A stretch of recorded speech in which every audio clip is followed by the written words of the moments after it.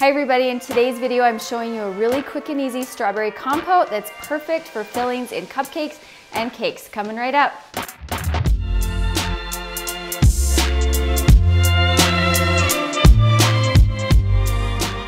All right friends, welcome back to my kitchen. I'm Amy from Neurotic Mom Bakes, and in today's tutorial I'm just going to show you a really simple way to make strawberry compote.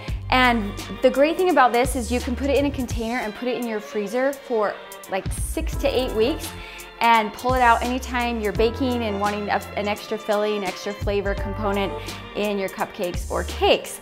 So what I'm gonna do is I'm just gonna, you can either blend your strawberries until they're nice and blended, or you can just do like a rough chop. I like the bigger chunks of strawberry in my filling, but just do whatever you know, whatever sounds good to you. You can get it nice and smooth and mashed up a little bit more. You can I'll just chop them into small little pieces. They'll kind of break down a little bit as you're cooking this. And I like to do this when I see my strawberries, then they're starting to go on the side of spoiling. That's when I like to make this compote, because I don't like food to go to waste. I like to use everything that I can.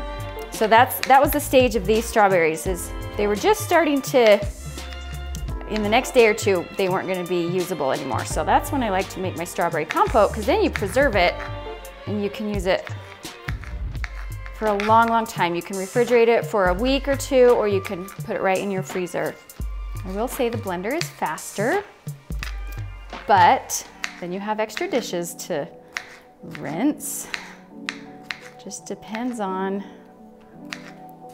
what you want to do. I didn't want to do extra dishes today. Plus, like I said, I like the chunks of strawberry in there.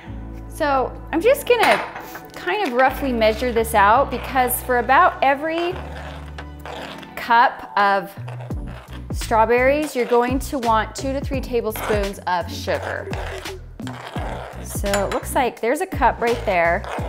So it looks like I have about, I'm gonna end up having about 1.5 cups of cut up strawberries. Get every last piece in there. You don't have to measure it. You can kind of just eyeball it. But I just wanted to show you for reference. So like I said, for about every cup, you're gonna add a couple tablespoons of sugar. So I'm gonna add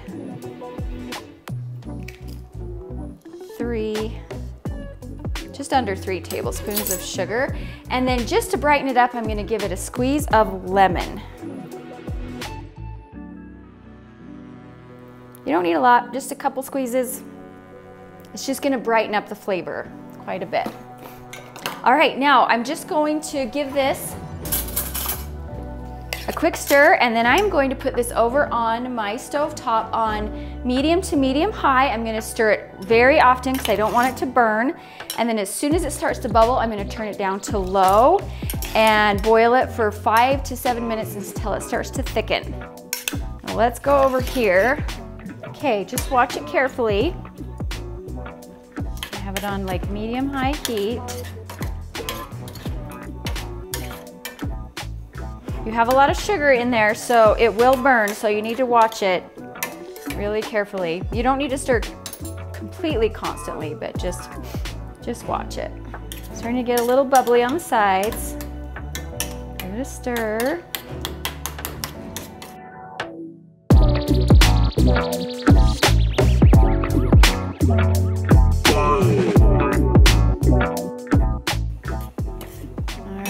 Go. We're almost to a full boil.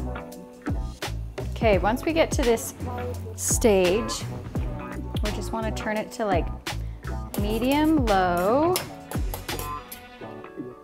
and we're just going to let that kind of reduce down and thicken up a little bit for, I don't know, 4 or 5 more minutes. Okay, you'll see at this point it's reduced down quite a bit and it's starting to thicken.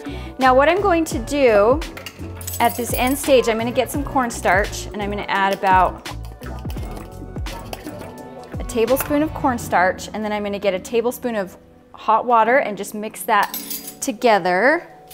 Doesn't even have to be hot water. We just have to kind of dissolve the cornstarch. We're making a slurry as a thickener. I'm just gonna kind of mix and dissolve that together. And then this is just gonna go right at the end. We're just gonna put that in. And this will thicken this right up. Let it cook like 30 more seconds and it is going to be done. See how that thickens right up? Making that cornstarch slurry. That is just, and then as it cools, it will thicken even a little bit more. That's perfect. Okay, so here we have our delicious, perfect strawberry compote. Now, if you're organized and plan ahead, you'll know to make this ahead of time to give it enough time to cool down to work with. You don't want to work with it while it's hot. I often forget. So what I will do at this point, if I want to cool it quickly, you can either spread it on a cookie sheet. The more surface area you have, the thinner it is, the quicker it'll cool down. However, there's not a whole lot in this pan, and the pan is metal, so it'll cool quicker. So I'm just gonna stick this in the freezer for like 30 minutes, and then all I will do is I will put it in some Tupperware and stick it in the freezer, and it's good for at least 6 to 8 weeks, possibly longer. I've never had it go longer than that because I'm always using it. So, okay, my compote is nice and chilled, and it's either ready to use right away or you can store it, which is what I'm going to do. So I just have a small Tupperware here. And I'm going to scrape it into there. And then I'm just gonna keep this, I'm gonna actually use it this week, so I'm gonna keep it in my fridge. But if you want to save it for later, if you have a lot of strawberries you need to use up and you have a whole bunch, just stick it in your freezer and it will be good for at least 6 to 8 weeks. And then when you're ready to use it, either take it out of your freezer a few hours in advance, or if you forget, like I always do, I just pop it in my microwave on the defrost and just let it defrost and keep checking it, and once it's soft, then I'll use it, and then I can just refreeze it again.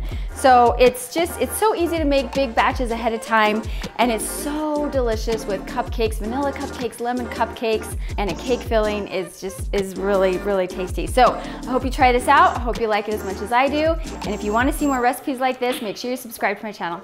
Bye.